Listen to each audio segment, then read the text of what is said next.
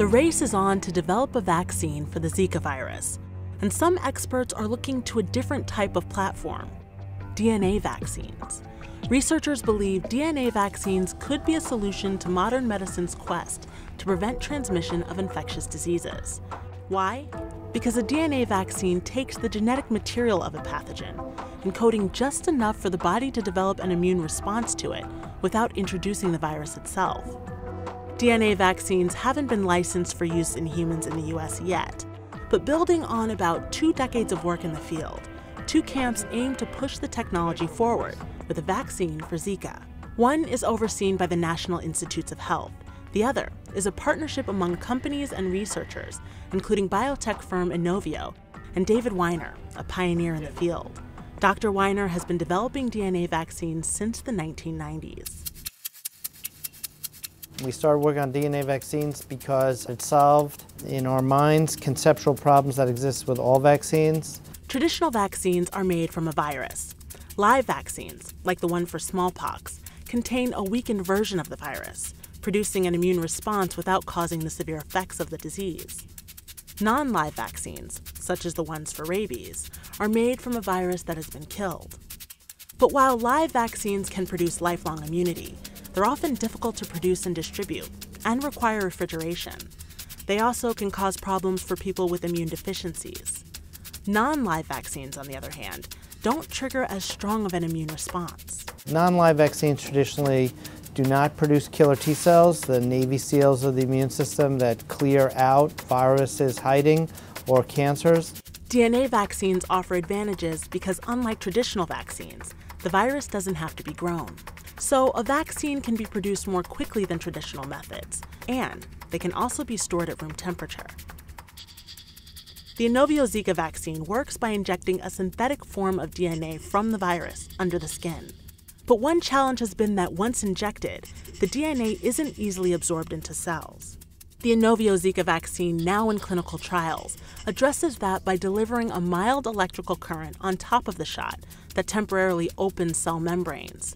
The technique, called electroporation, helps cells absorb the DNA so it can generate proteins that spur an antibody response, according to Dr. Pablo Tebas, who is leading a Inovio Zika trial at the University of Pennsylvania in Philadelphia. So after the first dose is given and the cells open a little bit during the electrical current and then enclose these last milliseconds, the cells start making the protein and pump it out into the blood. That's what the immune system sees. Some of the earliest efforts to create DNA vaccines targeted diseases such as HIV and the herpes virus, but they didn't produce a strong enough immune response. In general, almost all of those studies showed very similar outcomes. That was, antibodies were very, very low, and the majority of the field kind of hit a dead end. Roughly 8 years after West Nile virus appeared in the United States, the NIH announced it had developed a DNA vaccine that produced a strong response in humans in the first phase of a clinical trial. But the NIH couldn't find a partner to help fund the trial because the virus was no longer perceived as a major health threat. So further testing wasn't completed. Meanwhile, Weiner and the Inovio team eventually retooled their approach to make the DNA more potent, creating synthetic versions of a virus's DNA that induced a stronger immune response in return. In 2015, Inovio reported that its synthetic DNA vaccine successfully cleared cervical lesions caused by the human papillomavirus in nearly half of the women who received it. After hearing reports that Zika was spreading in South America last year, the NIH and Inovio researchers jumped on designing a DNA vaccine for it.